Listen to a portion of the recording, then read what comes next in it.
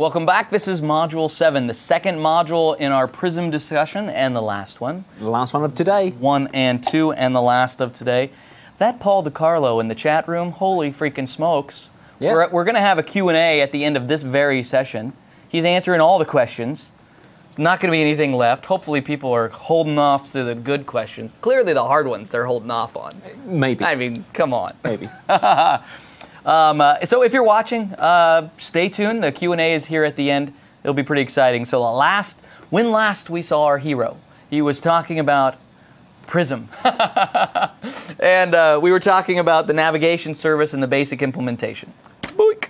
Now, we will be talking about dependency injection. No small topic. No small topic. We'll a little bit of a brain exercise, yeah, if you're not used to this. And what we aren't doing is teaching you what it is and all of its intricacies. We assume that you know that or that you're willing to invest into that learning somewhere else. Come back here and we'll show you how to implement dependency injection using Prism. Then we also have event more specifically Unity. It's not Prism at all, almost. Yeah, it's really Unity. And then event aggregation, also not Prism, but the pub sub events, also from patterns and practices. Then we'll talk about state management, which is Prism. There you Shazam. go. Shazam. We're talking about Prism after all. All right. Woo-hoo. Yeah, how about that? All right, let's begin with dependency injection. Again, just know dependency injection's out there and it's really awesome and there's plenty to learn about it. Once you see us implement it, you'll understand at least the gist of it. Patterns and practices built both Prism, which we saw in our last session, and Unity, their IOC container. Prism works great with Unity. However, developers can use any implementation that they want. It doesn't have to be Unity, but it certainly works great with Unity. If you want to use your own, I can't think of a single one right now. Ninject, then just do it. No big deal. If you love one, don't feel like Prism is forcing you down any path because it is not. IOC, by the way, stands for inversion of control, if you're not familiar with that term. So go away and look at both of those. They are pretty heavy topics from an architectural perspective, but they do enable a number of strategies around loose coupling and greatly enhances the testability of your applications by virtue of allowing you to specify interfaces that get satisfied into concrete types by the configuration.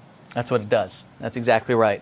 And you might think, as I can imagine, there's a developer out there saying, I probably won't be building very many unit tests for my application anytime soon, so I probably don't need this sort of pattern.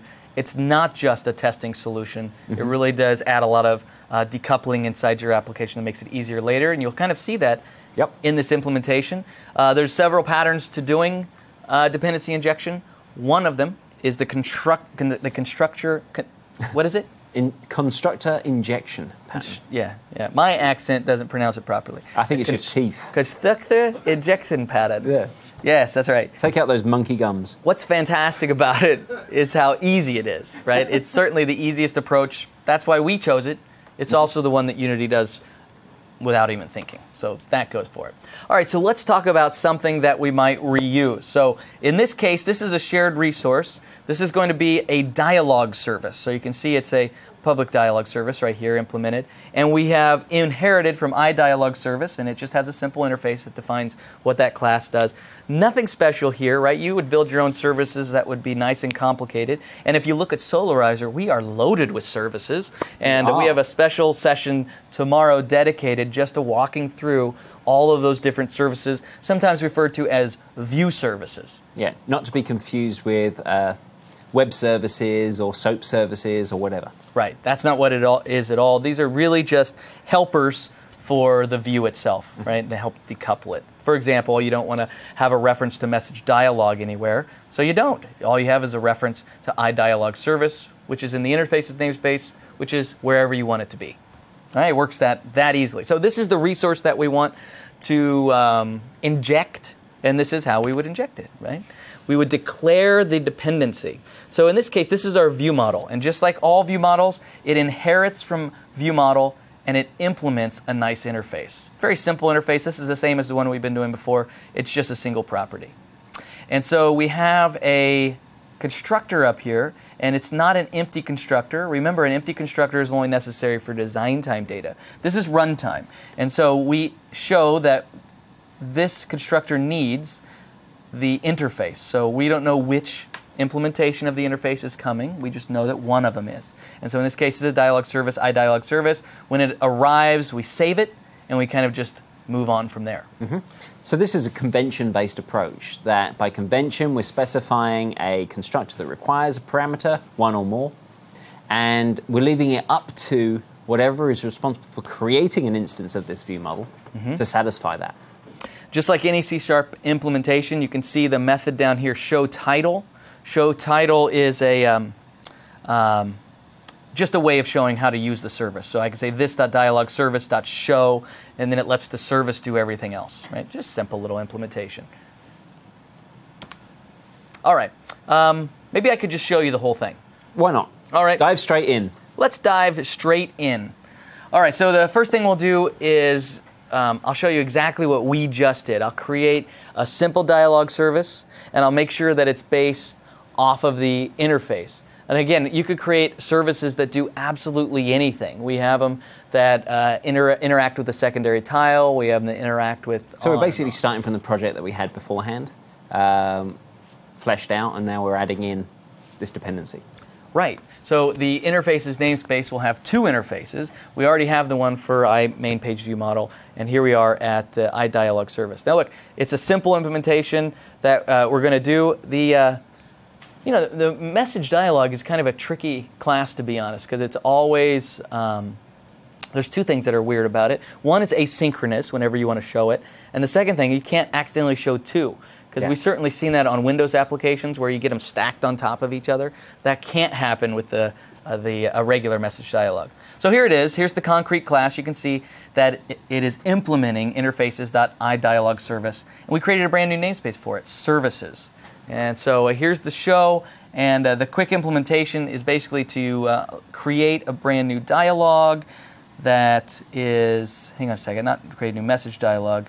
I'll create a brand new dialog that's a new message dialog.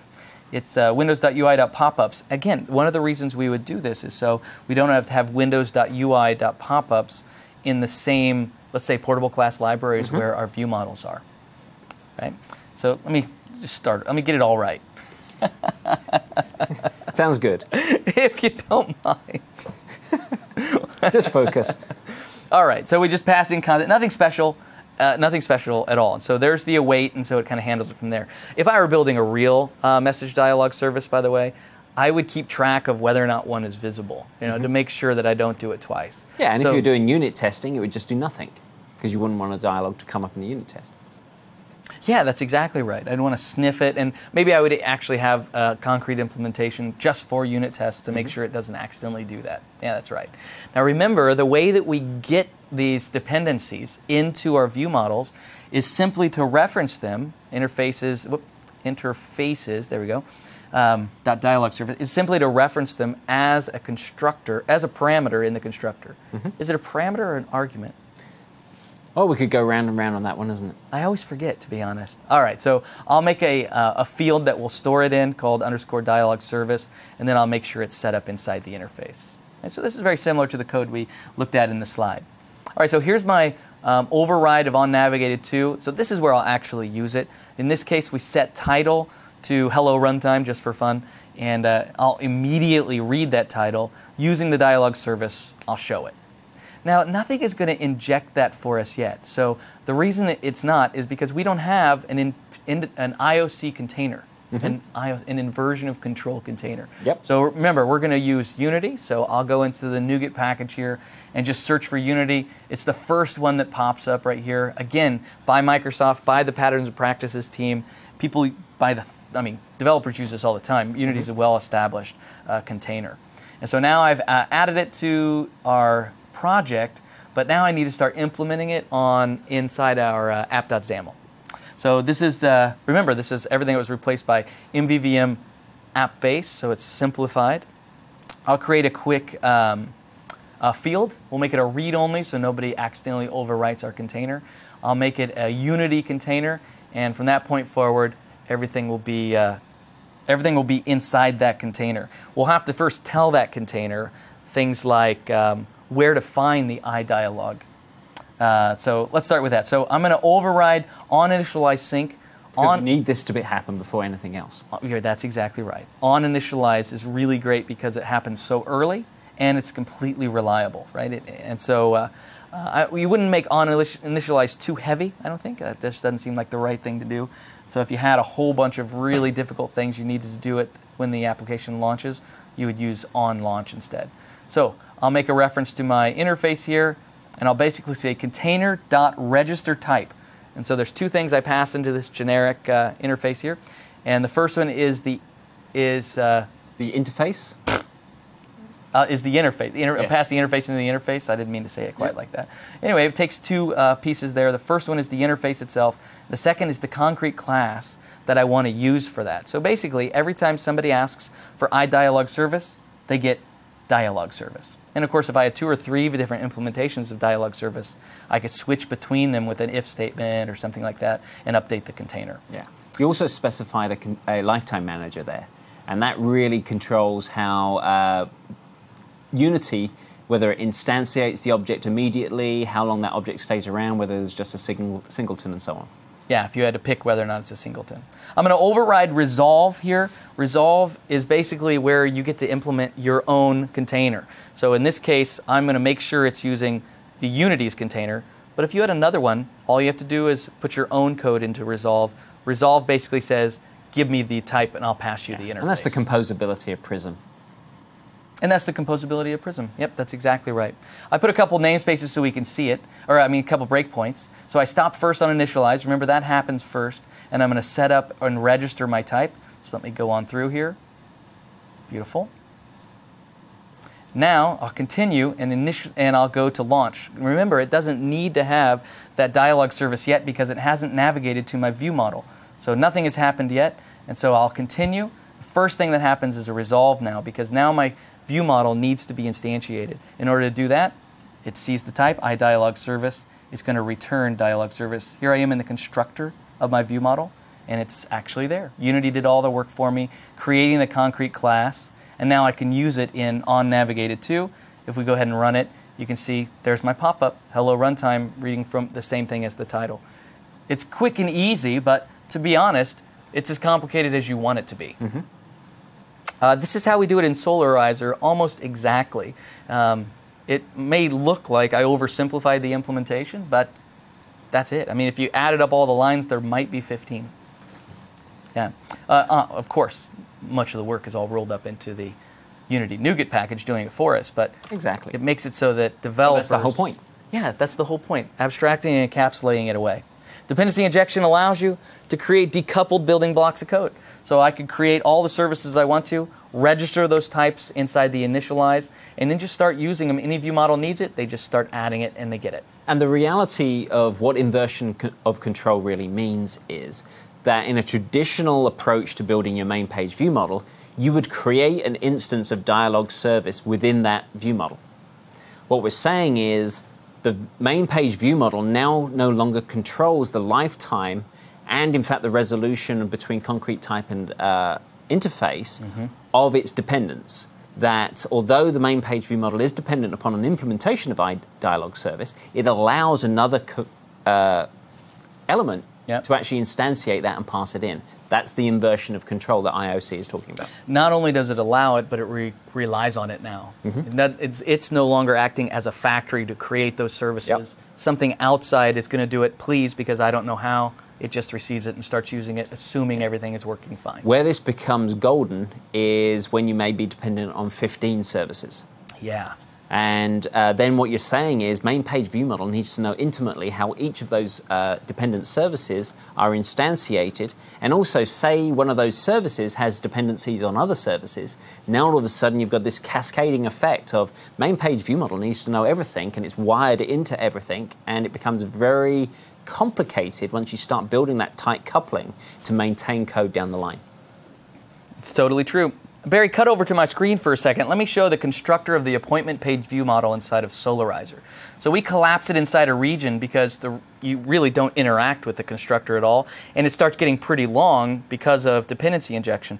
This view model uses a lot of dependencies. So I can expand it, and you can see here are all the fields that hold them. Here is the request, basically, inside the constructor, and this is me just switching them so that they're up in the field so we can use later. So the holding, here's the request as far as parameters, and then transferring them over to the field. And at no point do we, in the application, create a new instance of the main page view model. It's all handled for us by the infrastructure. That's right. Imagine how complicated it would be to try and create this now with this long and complex of a constructor. It'd be just an absolute mess. Unity doesn't think twice about it. This is what it does for a living, so to speak. All right, great. Boom, now let's shakalak. talk about messaging. So messaging is a way for views, for view models, or any other code to communicate inside your app without having to have a reference to whoever it is they're communicating to. Yeah. It's basically my ability to pass you something, but there's a third party involved. I pass it to them, they pass it to you. Yeah. That's kind of how it all works. We all have... It's almost like having escrow. It's like having escrow. That's right. And sometimes this is referred to as an event aggregator. And in the case of patterns and practices implementation, it's the pub/sub events model. Yeah, and it actually builds off of the enterprise pattern for publish subscribe. Yeah. And this, just like Unity, has been used everywhere. And so this is very well established. And so it's great that it can roll into the Prism MVVM framework that we're going to use for store apps. And it's just we're saying again, if this is not what you want to use, you can easily plug in another one. This just solves the problem kind of with a Microsoft solution. All right, so Patterns and Practices created it. It's called pub/sub events, and it addresses that common problem of tightly coupling .NET events. Tightly coupled .NET events causes a serious problem. Yes, and fundamentally it's based around memory leaks, and holding on to references from objects from other objects means it never drops out of scope and isn't garbage collected. If you want to know more about that, then we did talk about that a great deal in our fundamentals of C#. Yeah, a great deal. If I were to summarize it with an example, I would take Barry. There he is. And so... Is that garbage that needs to be collected? Is that what you're telling us? I need to collect some garbage. Oh, it's harsh. But Barry has, let's say tied a string to you, and he's tied a string, and that's unfortunate. That is the kind of event registration. And until he cuts that string, I can't collect him, right? I can't take him out of the building. And the reason is that string, like an event handler, it's a keep alive.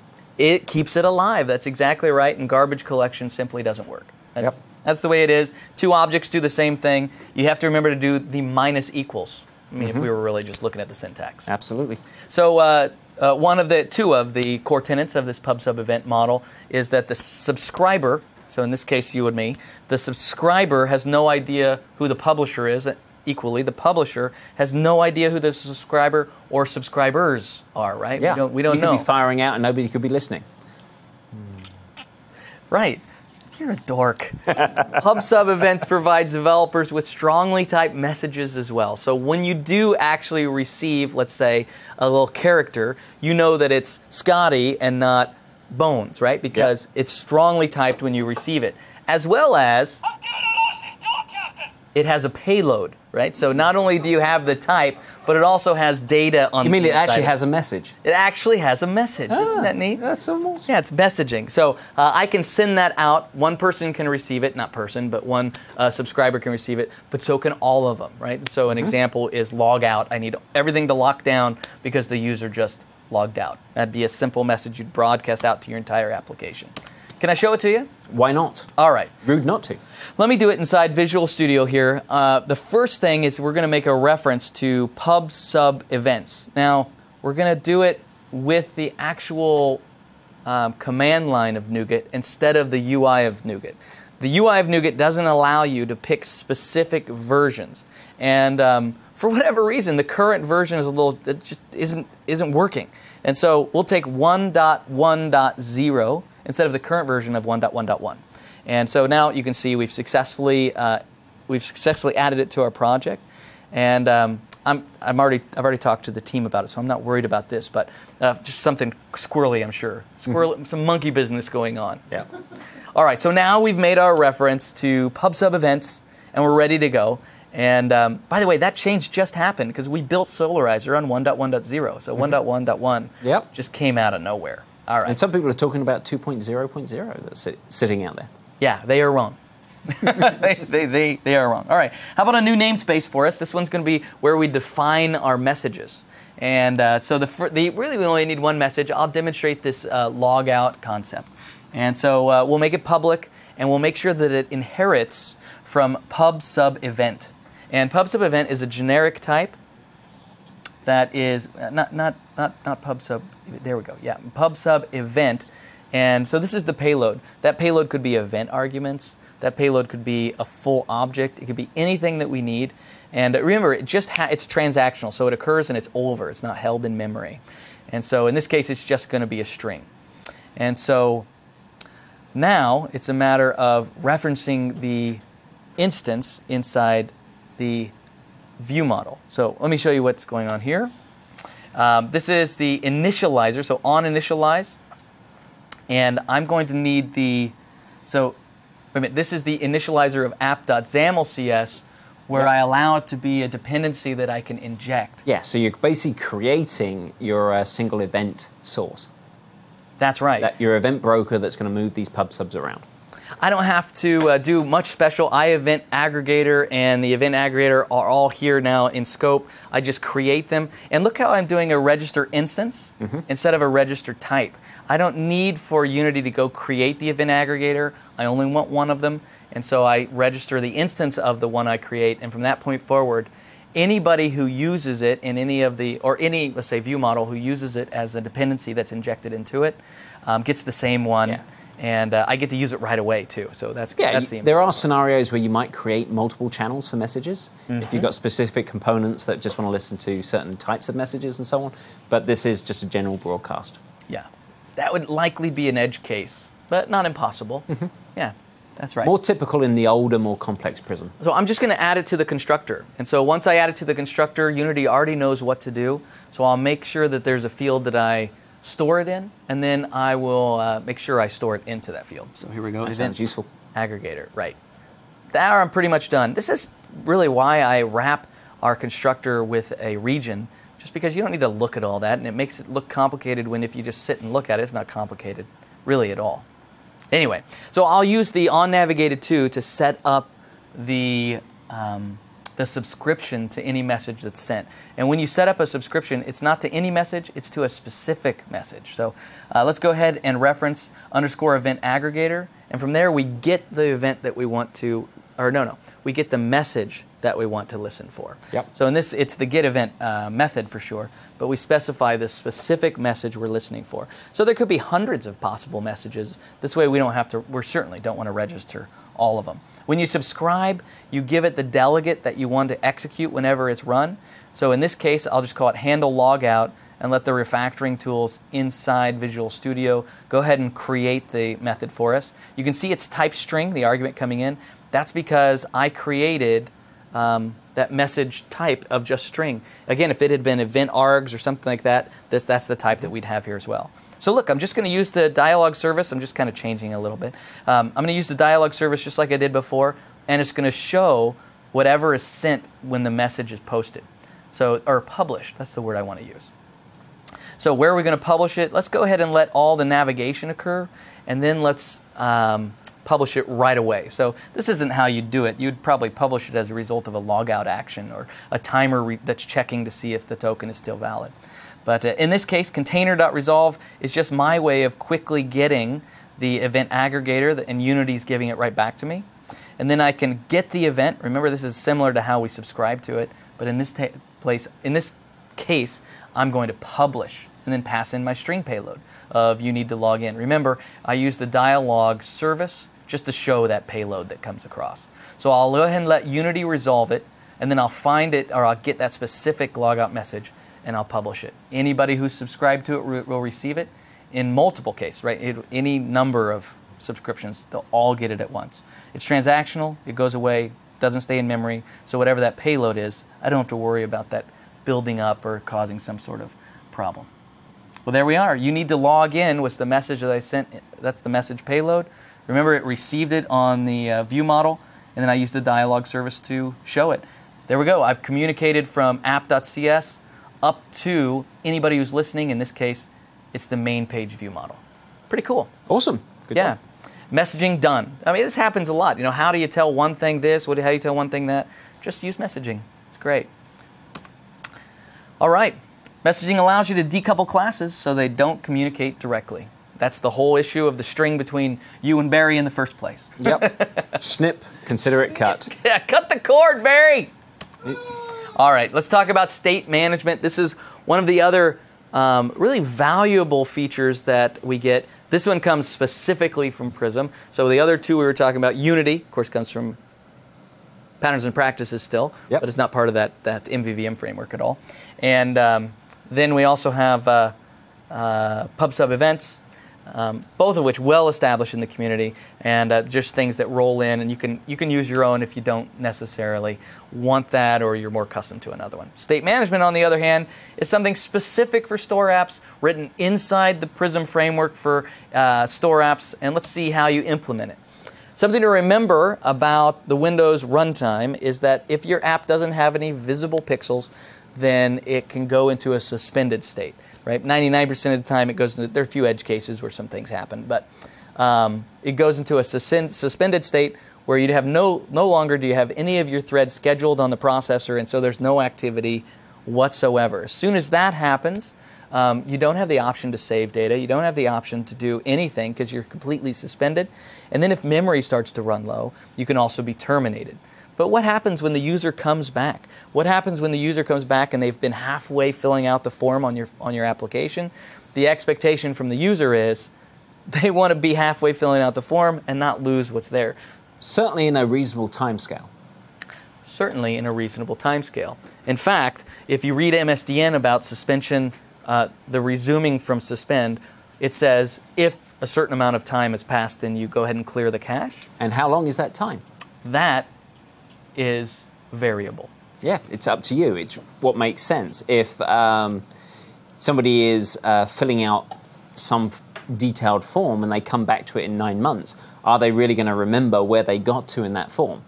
Yeah. Probably not. You're probably going to want to reset them back to the beginning of the experience. If they're filling out a list of New Year's resolutions and they come back the next year, well, then you could argue that, yes, maybe you should show it. Yeah, maybe. I don't know. All right. So the real key here is the idea of terminated. So as soon as the resuming the suspending event is raised, you want to quickly act to save everything wherever it is. It's a real pain. It's a real mess to have to deal with that. What's great is Prism handles it for us, does it all in a line or two. We don't even have to think about it. It actually just does it with decoration, so we don't even have to change any of our code. The other thing about it is it deals with it as it goes.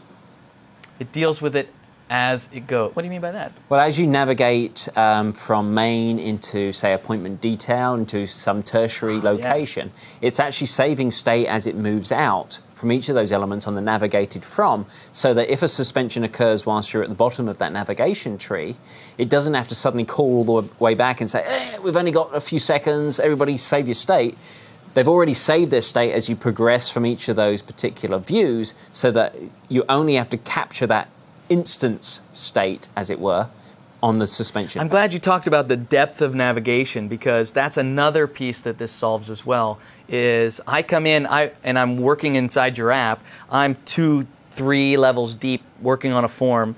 I go out, I come back in. Great, the form's been repopulated, but where am I in the navigation stack? I really want to start way over here, not have to navigate back from the main page. And when you hit back on that nested form, you want to go back to where you were. That's right.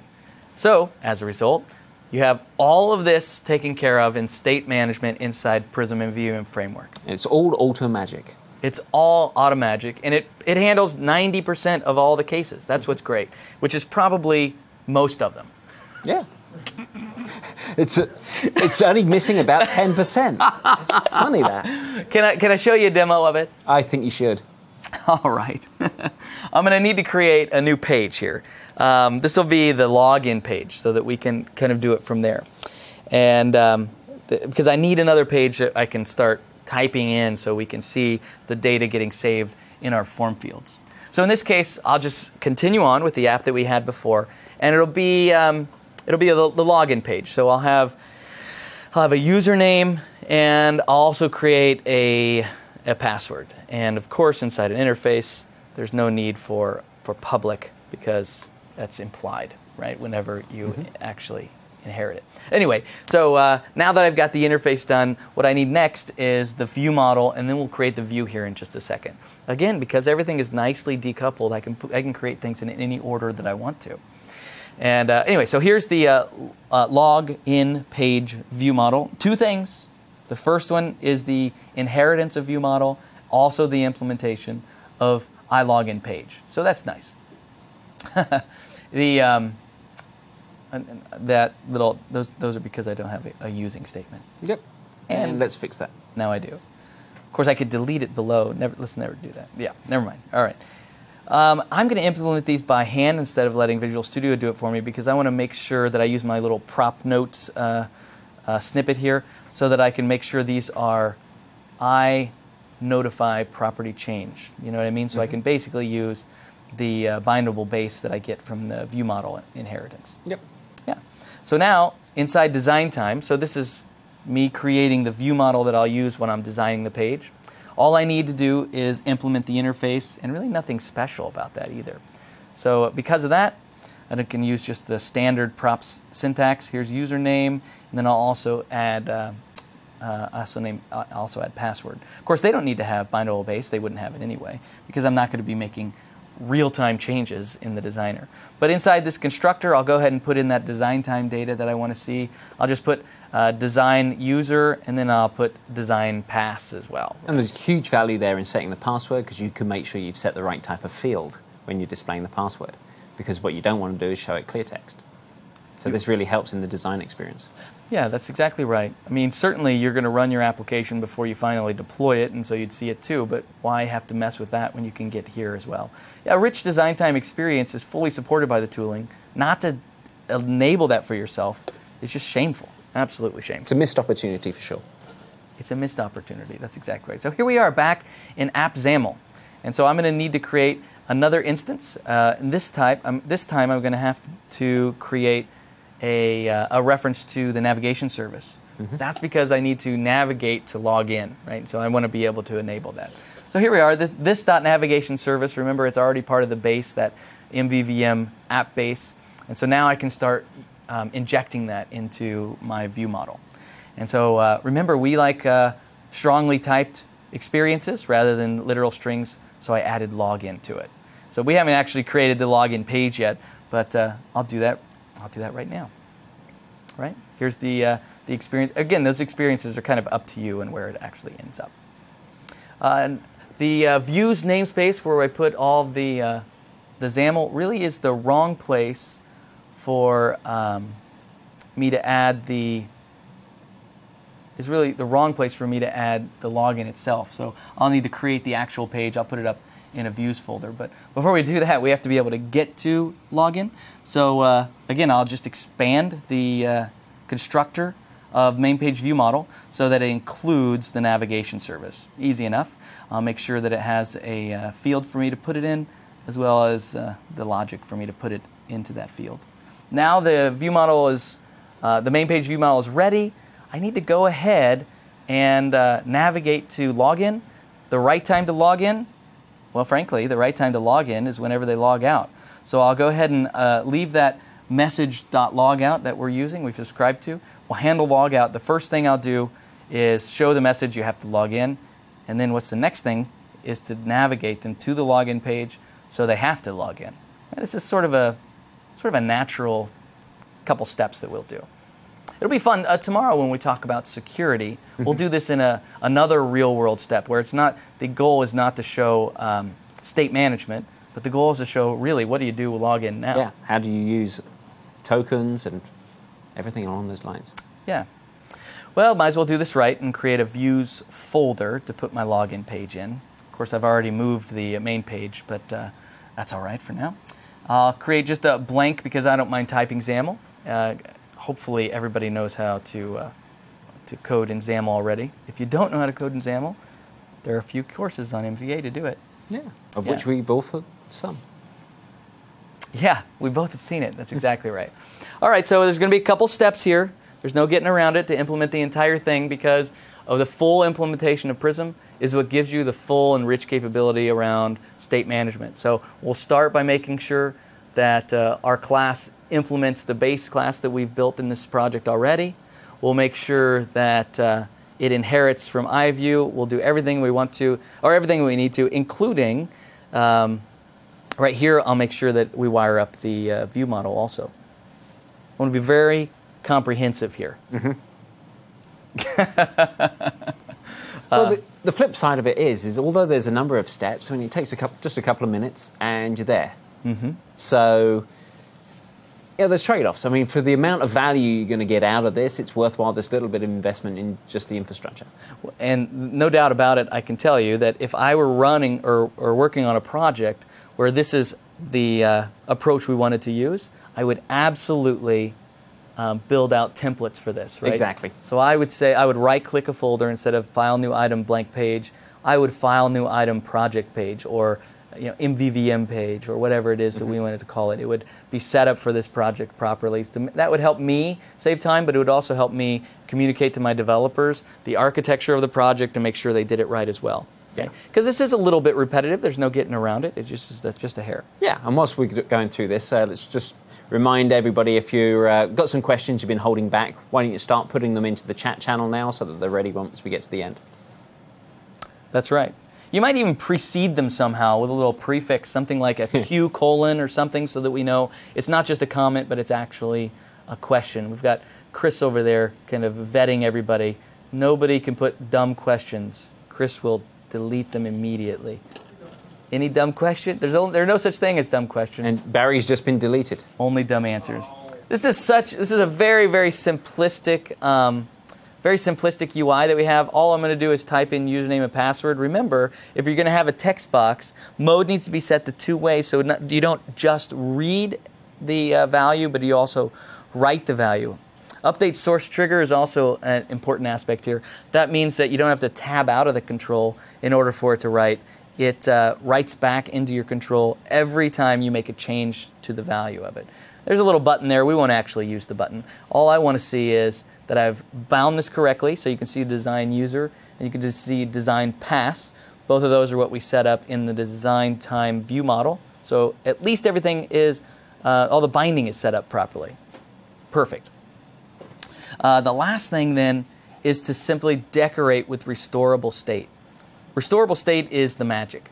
Restorable state is where we go in. I'm going to go to my navigation service. No, sorry. I'm going to go to the login view model. And I have two properties, username and password. Both of those get decorated with restorable state.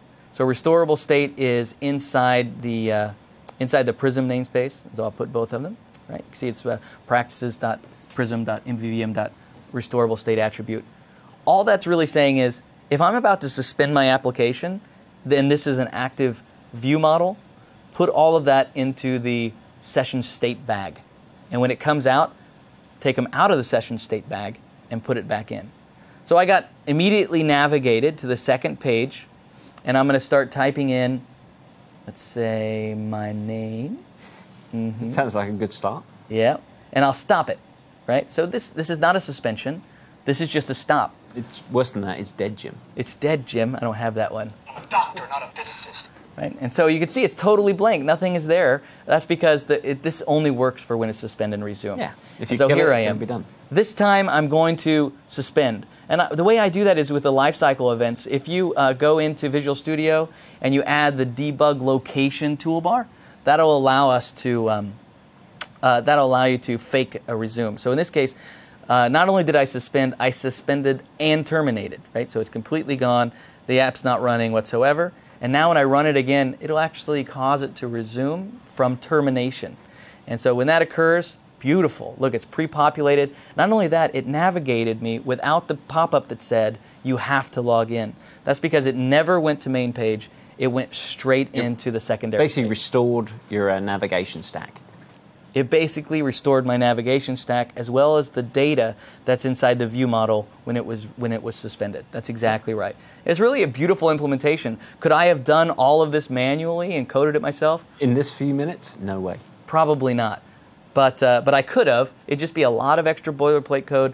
The way that you do it in your project would probably look really similar to the way that I do it in my project. Why do we write this over and over again? Now you don't have to. It's implemented in Prism for Store. And that's why we have boilerplate. Boilerplate close code. It's ridiculous. All right. So, no getting around it. Prism provides a very simplified framework for managing state. So we saw that it also gives us navigation. We saw that it also allows us to use dependency injection and use Unity. We have messaging now at our disposal, and all those things are pluggable, and you can switch them in and out. But it's pretty great. What did we look at? Dependency injection, event management, and event aggregation and state management. All of which you need to learn it to know what you're doing, right? It's not just a fall into place sort of code, but at the same time, it's not all that complicated. If you really look at the number of lines in order to do it, yeah, it's not that big of a deal. 20, 25 lines maybe to do state management, 15 lines maybe to do event aggregation. It's pretty cool. It's pretty cool. All right. That's the end of today. It's the end also of this particular module. We have some time left over, and a couple things we want to say. First, thanks for being with us today. Yeah, we think it's really valuable, not just to see how things are done, but kind of why things are done the way they do, and get some guidance for you to go down a certain path unless you have a reason to go otherwise. That's what we've really been hoping to be able to communicate today. We like to see the questions that you're asking because that allows us to understand areas where perhaps there hasn't been good guidance, and that allows us to tailor what we're doing not only within this course but also other courses that we're thinking about delivering and putting together. So we really welcome those questions, and we'd also love to get your feedback in terms of how valuable this session today and the session tomorrow will be, and so we'd love it if you really went and took the time to complete the poll as well. Yep. We have a handful of questions. Remember, the poll at the end is ultra important. Ultra important. All right, let's look at the questions. I've got a couple of them. Remember, please precede them with Q:, so that I can find them quickly. The chat room's pretty busy, and we want to make sure we do it. One of them that we have here, this is from Mike D1215. Says, why is there no key added to the design time data context? So I imagine what he's picturing is like what we do with resources. Yes, having a resource dictionary and so on and so forth. Well, we use keys so that we can reference them elsewhere as a static resource, but we're not setting up a resource really at all. All we're saying is we're setting the value of a property is all we're doing. Which property is it? It's data context. Yep. And with the D: just says don't do this when it's runtime. So what's inside there? It's the rich syntax for setting the value of a property, and it's basically just instantiating that class and setting the property to its return value. We couldn't reuse that somewhere else, at least by static name reference. It's immediately set inside that property. Why is there no key? Because it's not a resource. Yeah, and you're not accessing a dictionary. I mean, one of the things that often gets lost sometimes when you're looking at XAML is fundamentally a static language for instantiating objects. That's effectively what it does, that each of the elements represents an object that's being created and instantiated behind the scenes. Each of the attributes matches to properties or dependency properties. And again, if you're not clear on the difference between a property and a dependency property, then we've covered those in detail in previous courses. It's a very powerful concept once you've got your head around it, the same way as attached properties are, and so on. Melvin Dev says that a book, Programming XAML from Jerry, and Darren would be great. I think that's just a general comment. Could be great, right? What are common examples of using messaging, right? We talked about log in, log out as examples, but that's not the only one. So you could imagine you've got some asynchronous service that's sitting in the background doing say a timed poll. It's going out to pull down new articles. And so that is a headless service, i.e. it's not attached to any specific view, it's just instantiated during the application startup. It's checking, there's no new messages. Oh, I have a new message. So now I wish to alert the active view that new messages are available, the message is received, the view then initializes a process whereby it goes out and reaches out and pulls in those new messages and updates the display. So that way is a nice loose coupling between the view doesn't have to worry about how it's going to get the messages or checking. You have a background service that's doing that. What's great about that is you could have a common control on every view in your application that happens to show whether there's a new message that has arrived. And so that can be updated, say, hey, 3 new messages there. Then you can actually go and navigate and view your messages in detail. That's one example. Another one might be the data that you have that you're showing the user includes an interstitial advertisement. So you have data, add, data. Jerry's all about the monetization. That shows up in the grid, right. And so the user then, they click on buying an in-app purchase, and they buy the in-app purchase. When it's finished, that raises or publishes an event that says, everything's done, right? This is the pro version, so to speak. Yep. And you can make sure that your view model is listening for that, and as soon as it happens, extracts all of the advertisements from the collapses them, for example. Collapses them or removes them, either one. That's exactly right. Those are a couple of ideas. There's many more. Yeah, no doubt. Stephen PSA said, is there a dependency between Prism and Unity? I do not believe so, because the namespace would be available to us when you install the package, and we have to separately install Unity as part of the package installation. Whether there is an internal version of that, I couldn't say. I haven't actually looked in the source code itself to see if they've scoped an implementation of Unity within the package that they've made private so that you're still free to use your own versions of Unity. I doubt it, because the way Resolve works inside the app base, I can't imagine they would do it that way. That said, they still have to go out and find the view model. Yeah? Oh, yeah, but I've seen that code. Okay. I mean, that's like inside the Prism code, right?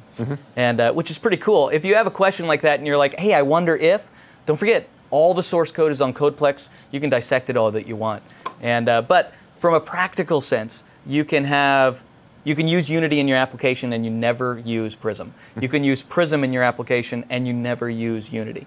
Or you can use both, right? So that's how they're decoupled, and they certainly don't have a dependency that way. You also said, or can you use either standalone? Just answered that one. You got a very satisfied vote for me, said Stephen. You got a thumbs up from me, said Jerry. All right, excellent. Nice, all right. Daytona Rob said, how can you code and talk at the same time? Very impressive. Well, it's what we do for a living. Exactly. Yeah. Exactly. It's Jerry's mouth is on autopilot. So. I can talk and do anything at the same time. All right. Let us see. Let's see. XAML is difficult to learn, even though it has been around since such a long time. Which element can be used inside which element, so on and so forth. If you were trying to learn XAML for the very first time, where might you go to learn some of it? I would go to MV8 and the Jumpstarts, because they're doing a good job in terms of bringing relevant content based around the technologies that are available today. Yep. If you're going out and hitting the internet and searching for XAML, you're going to get a confusion of responses, because there have been so many versions of XAML throughout the lifetime of WPF, Silverlight, first iterations of Windows Store, and so on and so forth. So yes, I mean, you do have our sympathy. It is often very difficult to go and find these answers. There is a uniformity to the entire framework, however. You know, I mean, if there is a commonality. If you know what a grid is, no matter where you are, a grid works fine. If you know what a stack panel does, if you know the base panel or an items control, those are the same everywhere. So there is something to XAML is XAML is XAML. I do think, though, that he's certainly got a valid point in terms of, when do you use a data template? Where does the data template appear? You've got it nested inside an item template, and so on and so forth. That there are a number of conventions that XAML does seem to be very verbose, and that's necessary for scoping the child elements and so on. Because as Jerry's mentioned a number of times, XAML is XML. And so, we have to follow certain rules that are available to us. Because it's an object instantiation language, certain things have to be contained within certain elements. Sometimes they do some cheats which make it seem more simpler than it actually is. Yep. Some of the default converters and so on and so forth that exist hide some of that complexity, but in other cases it's not easy to actually do those workarounds. So yeah, you do have our sympathies. MVA is a good starting point, without a doubt, because it's the most modern, it's the most engaged right now. There are other great places. There's certainly quick hit answers that you can find, like on Stack Overflow. There are videos on Pluralsight. There's a lot of opportunity out there. Paul pulled up this awesome article that says, ready to learn XAML? And then it links to all of our stuff. It's awesome. I wrote it. I didn't even remember. I'll tell you the truth. That's actually, all right. All right, here's Steph. Let's see. Sebi L asks, what's the skill level for tomorrow? Does it continue like it ended, or will it be like it started today? What's the answer that makes sure you'll watch it? Yeah. Yeah, I mean, we're going to continue where we are, right? This is everything builds on where we are right now. We've just covered all the basic pieces, and to be honest, we're going to go quite a bit deeper inside Solarizer tomorrow to see the actual implementation, the bits of code that we hope you'll be able to use inside your applications too. Yeah, we'll also be talking in depth around Active Directory authentication, showing how to incorporate that not only in terms of revisiting the login scenario that Jerry's sort of outlined right now, but also how we can leverage that to call services that are protected through authentication. That's right. We'll talk about notifications and things like that as well. There's a lot we'll be talking about, but I'd say from a technical point of view, we're at the level now. Yep. So if this feels comfortable to you, then we're here, right? We're not going to go super deep. I would say we're already at a 200-plus level already. Yep. And the other thing is, if you've got questions, then by all means ask them. The team that's out there answering the questions right now are doing an awesome job in keeping ahead of the curve in terms of the questions you're asking. And also, if you ask questions early during the day, the team inside the room here are feeding us those questions during the intermission. And if necessary, we can address them during follow-up modules. We're not. Let's cross our fingers that Paul's here tomorrow. Every question I'm trying to answer, he goes ahead and answers right in line. Pretty hilarious. Let me say this. This is a great question. This is from Steph3, and asking, how is restoration of pages working in Prism insofar as the navigation payload? And so this is great because when you restore, when you suspend, when you suspend on navigation from executes, right? And so you get to save state or do whatever it is you want to. But what's great is when you're resumed, on navigation to receives that state back. Does not. No, it doesn't. Remember? Yeah. Because well, you do. No, because it absolutely doesn't. Because when you do a wait, let me think about this. It absolutely does. Yes, I know. It absolutely does. As well as passing in the previous state. So if you're wondering what to do, you can do it there as well. Well, so, and basically, to talk about these things, we're passing around simple strings and so on. They can be persisted in a dictionary that ultimately has been written out to local storage. So there is this whole serialization activity that's going on behind the scenes. Now, when Jerry was talking about, you see some demos out there that pass around these really rich objects. The challenge with those is if you've got all these custom types, there may not be a serializer that understands how to serialize those elements out as strings so it can write them out to this storage state. That is part of the challenge, and which is why really we advocate for storing out just the values that you need to recover state and IDs if you need to go and bring in rich objects. That's right. Keep it simple. You can store all the complicated stuff elsewhere where you can control it because it's a simple serializer that's used in saving the navigation state. All right, that's the last. I don't see anything looming here. We've done a good job. Let me say this. It's important that you take the poll. My manager called. He said if I don't get a perfect score, I'm fired. Oh dear! Now you've really done it. I mean, what I really want to see is I want to see more conversations around XAML. I want to see MVA really light up around this framework, and this will just encourage us to really see what the interest level is and things like that. So take it seriously. It'll be a lot of fun when we think about other courses we can bring and talk about XAML from other perspectives. Meanwhile, tomorrow we'll be talking about even more, going into Solarizer and a lot of the different features that we can incorporate into our universal apps. Quick run through is security, local data, communication, view services, advanced features, and whatever else we might have squeezed in. Yeah, that's right. All right, well, have a great day. We'll see you tomorrow morning. Jerry and Monkey.